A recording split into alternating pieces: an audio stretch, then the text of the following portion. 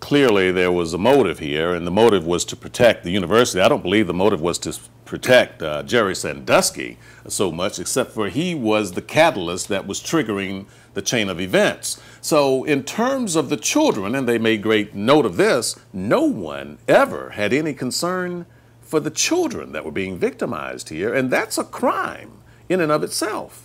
Absolutely, and what it reveals is that unless you take a hard look, unless the university is prepared to take a hard look at concentrations of power and either dismantle them or modify them in order to keep children safe, then all the policies in the world, all the rules in the world, all the structure in the world is going to be limited in terms of its effectiveness. So what it reveals to us is that a hard decision for them had to be made, and they made the choice.